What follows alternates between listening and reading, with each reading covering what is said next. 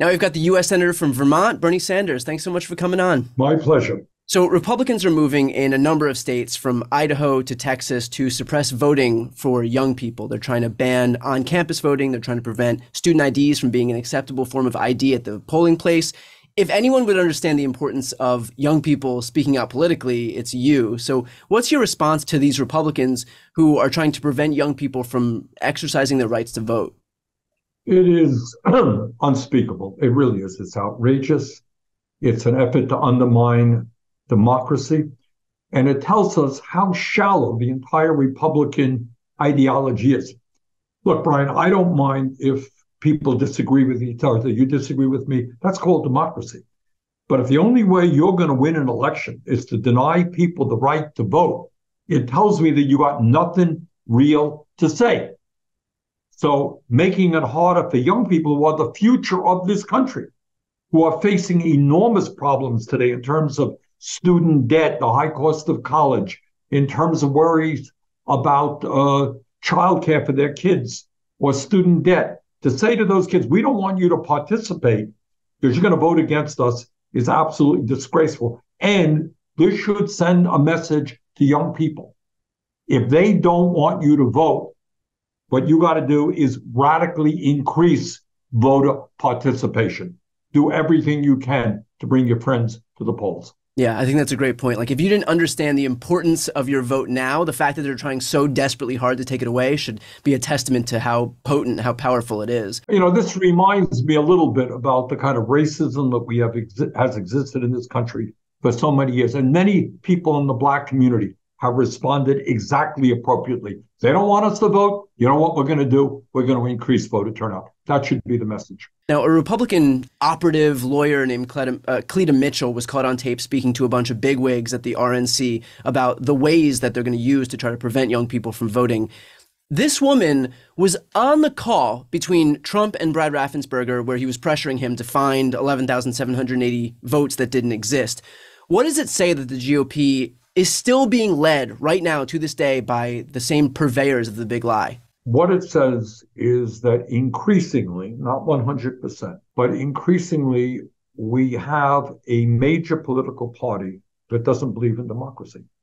So it's one thing, for a party to hold an ideology, a conservative ideology. That's one thing. Let's debate that. But it's another thing for a party to simply say, we have to win at all costs, even if it perpetuates a big lie, even if it involves making it impossible for people who vote against us to vote. No, I completely agree. Now, we've got a Supreme Court right now, moving over to that issue, that is completely insulated from any sense of accountability or ethics. What do you support in terms of court reforms from, court expansion or term limits or a code of ethics or something else? Well, I think I'm not a great fan of packing the Supreme Court because it really will make the court an entire joke. Which is really what goes on in Wisconsin right now. I mean, it is totally political, and it raises a whole broader issue of the role of judiciary in American society. Because simply, when Democrats come to power, you add 5 more judges. Republicans come and you add more. You're going to end up with 800 people on the Supreme Court. But I do think there is a way to rotate judges, which is consistent with the Constitution. And that would be, I think, a preferable approach. And what do you think the likelihood of getting something like that through would be? I think people are looking, sadly enough, I think people are now seeing the Supreme Court not as a group of 9 people who seriously look at precedent and constitutional law, but really as a political body where you now have, say 5 Republicans, 3 Democrats, and 1 somewhere in the middle. And that's really not what it should be.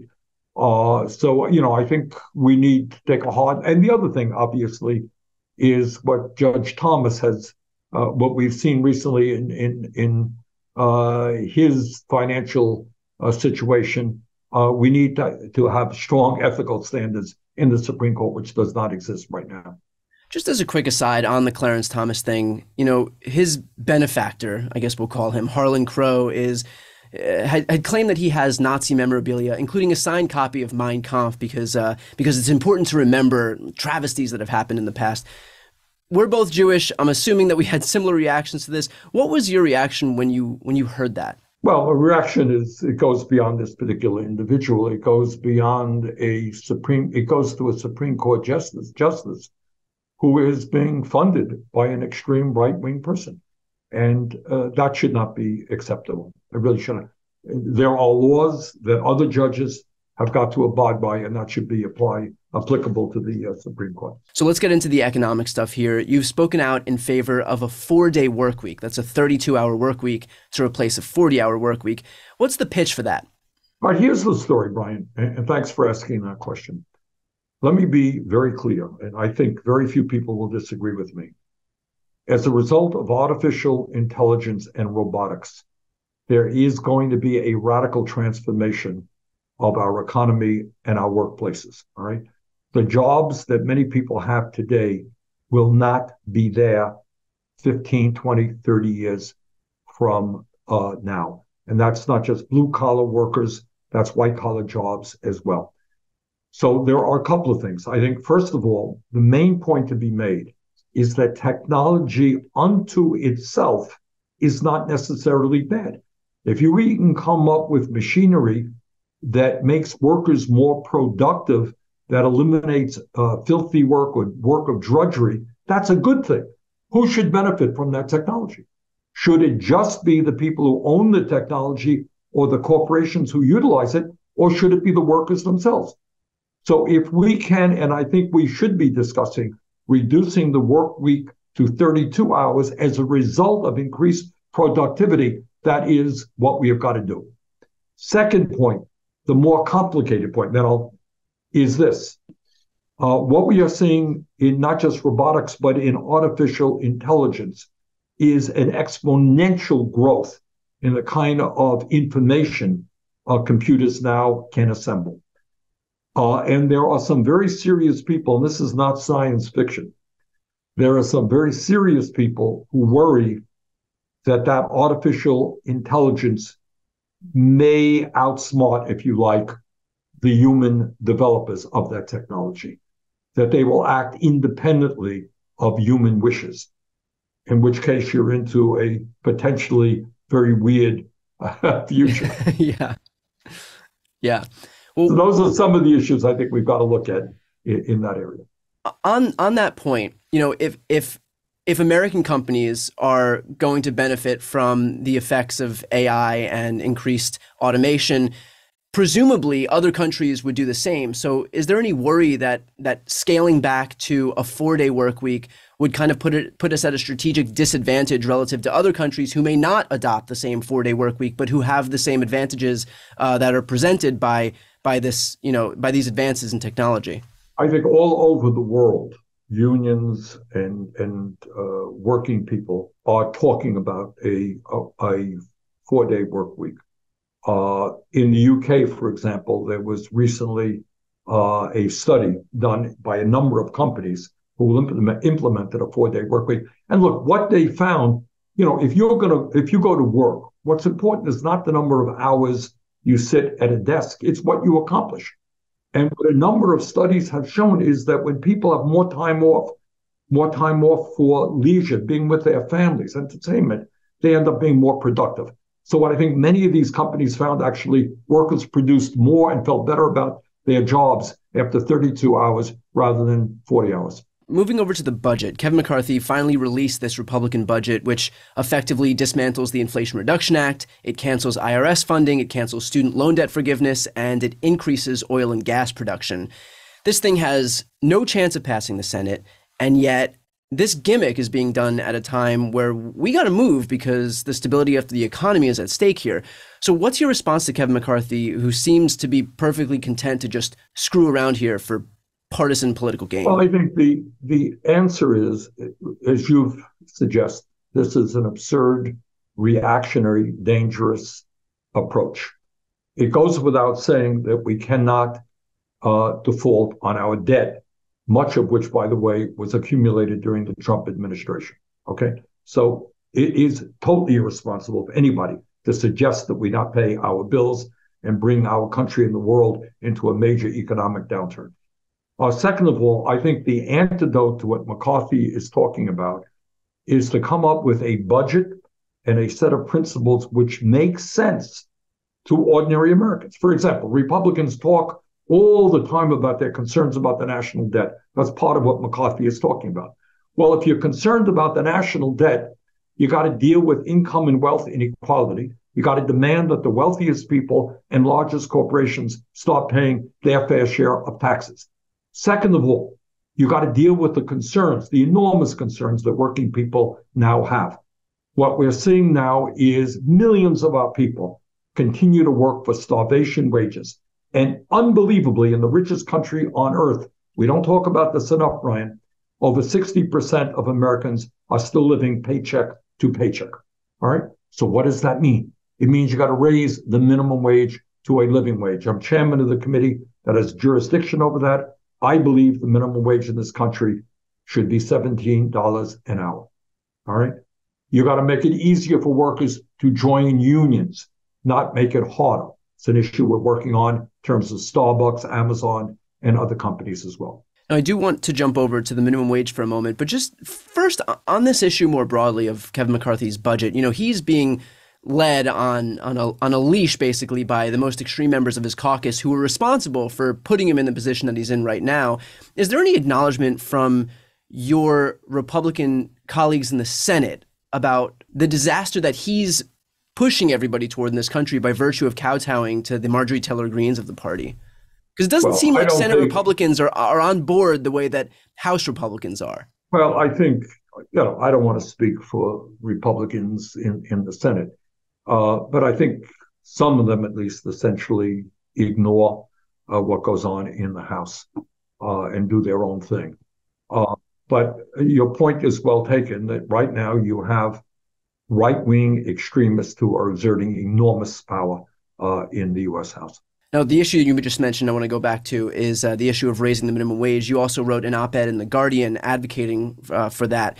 The pushback that I presume you're going to get is that in certain states, well, first of all, Republicans are claiming that this should be a state's issue and that in certain states where the cost of living is so low, raising the wage higher than it is right now would make it untenable for companies that operate there. So what do you say in response to that? What I say is that there have been a number of studies which suggest that is just not accurate. Bottom line is, I don't care what state you are living in. And obviously, if you live in San Francisco or New York, the cost of living is higher than in rural West Virginia. That's true. But the bottom line is nobody in America can survive on $7.25 an hour. I don't care where you're living, and nobody can survive on $9 or $10 an hour. Inflation has taken a toll in terms of housing costs, in terms of food costs, in terms of healthcare costs, and people need a living wage. $17 an hour is not some kind of outrageous number. It is, in fact, at the very least, what people need to live with dignity and enjoy a decent standard of living. All over this country, what we're seeing is an explosion in the cost of housing. People can't afford their rent. You got many people paying 50% of their limited income for rent. People can't afford the cost of food. And meanwhile, we have not raised the minimum wage in Congress since 2008. So the time is now for a significant increase in the minimum wage. Why is there no acknowledgement from those on the right that when you give people, regular people, more disposable income by virtue of raising their wage, they'll be able to actually use that to stimulate the economy, which at the end of the day does benefit those business owners? You are assuming that we're looking at a rational debate. Yeah. So your point is if you put money into the hands of working people, they will use that money. They will spend that money. They have to stay alive, and that will improve the economy. And I agree with you. Look, what you have right now, which takes us to a corrupt political system, is you have many members of Congress who receive a lot of their campaign contributions and their ideological background from very, very wealthy people. And essentially what they think is that we have to work to improve life for the very, very wealthy. And really, if anybody is poor, any working class people are struggling, it's their fault. You stand up on your own. We need tax breaks for billionaires. And one of the issues that we're working on right now is you got 41 Republicans, that's 80% over 80% of the Republicans in the Senate want to repeal the estate tax. Do you know who benefits from repealing the estate tax? Not poor people. 1/2 of 1%. So they want to give $1 trillion in tax breaks to the top 1/2 of 1%. What's the economic or moral justification for that? There is none. It just makes the rich richer. So to answer your question, this is not a rational argument. What you have right now is massive income and wealth inequality. Billionaires fund the political system, and you got a lot of people who are working for the rich who could care less about the working class or middle class of this country. Another issue that I mentioned before in terms of what Republicans are looking to repeal with their new budget is IRS funding. They keep claiming that it's important to repeal this because, the IRS is out there knocking down doors and ripping the wallets out of hands of working class Americans. What has the IRS actually been able to do with its increased funding just this last tax season alone? Well, there are 2 or 3 areas that the IRS has needed to improve upon. First of all, their service. If they're underserviced, they're a large bureaucracy. And if you don't have the people there to respond to your calls, you got a question, right, about your tax form, right? You want to know what's legal, what's not legal. You make a telephone call. Well, if there's nobody hired at the other end, you're going to be in a lot of trouble trying to fill out your form, or you're going to take hours to do what should take minutes. That's one issue. We need to fill those slots. The second broader issue, which really is what the Republicans worry about, is if you're a large corporation and you have all kinds of accountants and all kinds of lawyers helping you evade the tax law, how is the IRS going to compete with a dozen accountants who are, paid millions of dollars a year? All right. So what we're trying to do is to make sure that the IRS has a team of lawyers who can stand up to large corporations and their accountants and lawyers and say, you know what, you got to stop paying your fair share of taxes. That's really what the Republicans worry about. Just so that we have this clip here, can you briefly explain what is at stake if Republicans do fail to lift the debt ceiling? Well, what it means is that, if you do not pay your debt, you go bankrupt, right, as a person. What you're talking about is the United States then acknowledging to the entire world that we're incapable of paying our debts. If you like, we are bankrupt. We are defaulting on our debt. And if the United States, the largest economy on earth, cannot pay its debt, clearly it will cause incredible chaos in the entire world's financial system. Investments will be significantly scaled back. It will mean increased unemployment and economic chaos in our country and all over the world. And that is why people like Ronald Reagan and Donald Trump acknowledge that you cannot default on your debt. It would also seem to be at odds with the stated Republican goal of trying to protect our economy if you then let the global economy melt down to try to win this standoff. Nobody denies that it would be incredibly irresponsible, and cause massive damage. Where we are right now is that we need to mount an offensive against a right-wing ideology which is at war with the working families of this country. And one of the issues that we are working on, the many issues that we're working on the Health Education Labor Committee, is to take on the pharmaceutical industry so that we significantly lower the cost of prescription drugs. We're going to deal with the child care crisis in America. You talk about the economy. Well, you know what? You can't go out and get a job if you have a child or 2 children at home and you can't find any child care. So we have a dysfunctional child care system, which we've got to deal with. In terms of healthcare, we have got to ask why we are spending twice as much per capita on healthcare as the people of any other country, and yet we have 85 million people who are uninsured or underinsured. Meanwhile, the drug companies and the insurance companies make record-breaking profits. So what our goal is right now, Brian, is to rally working class people all over this country around an agenda that works for them and do everything we can to address this massive movement toward oligarchy and income and wealth inequality. And there's some good news out there. Let me give you some examples. You may recall that a number of months ago, rail workers came before Congress and said, hey, we do difficult work. We have 0 paid sick days, right? Well, you know what happened as a result of the work that the unions did and many of us in Congress did? We are right now, half the workers have 7 days, and I expect within a couple of more weeks or months, all of those workers and the unions will have gotten 7 days paid sick leave. We are also working on university campuses where you have adjunct professors and graduate students who are really doing a lot of teaching and research and are being exploited. You may have noticed University of California last month had a huge strike. They won, those workers won that strike. Rutgers University, huge strike. They won that strike. There's a strike going on now at the University of Michigan. All of that is working people standing up for decent wages and benefits, and we are doing our best to support those efforts. Yeah, and I would also point out that Michigan was able to repeal its right to work law for the first time, the only state to be able to do that in the last 58 years. So that's some good move on the union front.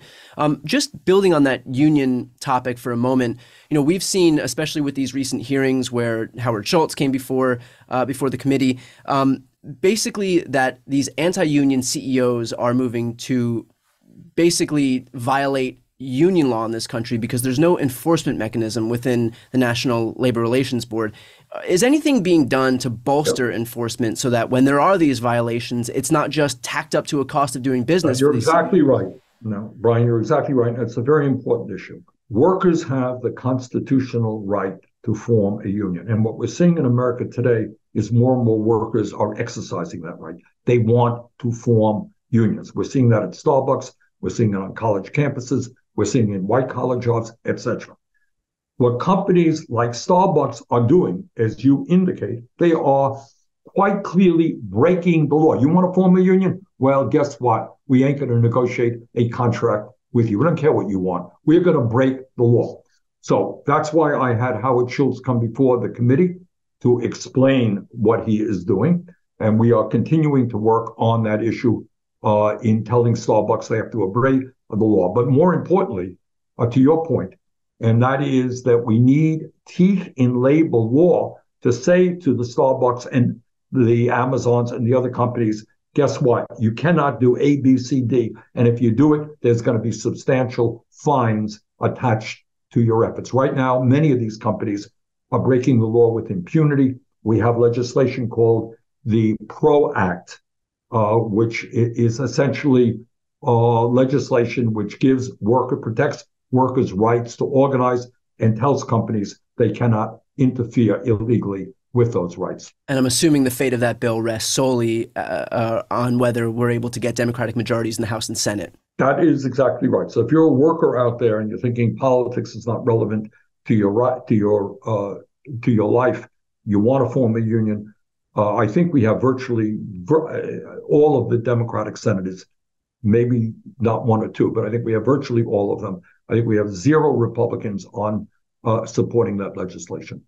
But if we're going to grow the middle class in America, we got to grow the trade union movement, and that legislation is part of that effort. Let's finish off with this.